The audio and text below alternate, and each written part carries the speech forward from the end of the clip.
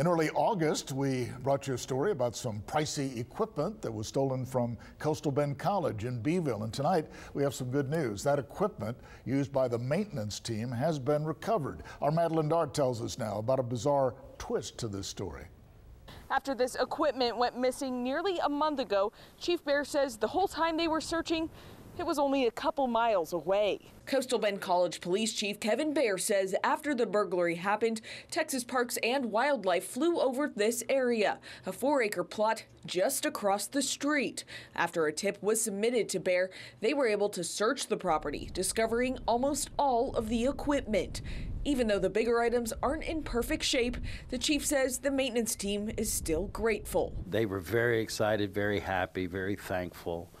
Very appreciative that we actually put the time and effort into investigating and finally solving the crime. So, yeah, they're a bunch of happy guys right now. Chief Bear says he's thankful for all the help he received from local law enforcement, like the Bee County Sheriff's Office, Beeville Police Department, and Texas Game Wardens.